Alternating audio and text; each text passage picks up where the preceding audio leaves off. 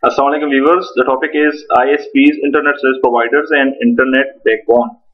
So, let's start. At the very top of the hierarchy is a relatively small number of so-called tier 1 ISP is known as Internet Backbone. For example, AT&T, Sprint, Quest, etc. These are the tier 1 ISP. Tier 1 ISP are special and their links speeds are often 622 Mbps or higher. The larger tier 1 ISP have links in the 2.5 to 10 Gbps range. The router of tier 1 ISP must be able to forward packets at extremely higher rate. Tier 1 ISP are also categorized by directly connected to each other tier 1 ISP, connected to larger number of tier 2 ISP and customer networks, international in coverage. You can see in the example in the diagram below, tier 1 ISPs are connected to each other. This is a Sprint example of tier 1 ISP. So connected in the whole world. Sorry. Internet Service Provider and Internet Backbones. Tier 2 ISP. Smaller, often regional ISPs connected to one or more tier 1 ISP, possibly other tier 2 ISPs.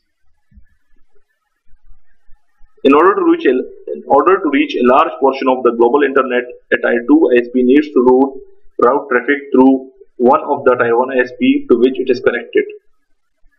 You can take example of this tier 1, tier 2 and tier 3 as tier 1 is globally, tier 2 is country wise and tier 1 is at host or you can say at town level.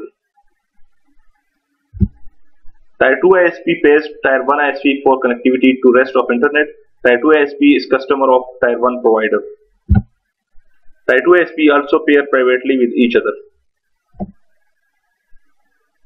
This is tier 3 ISP and local ISPs.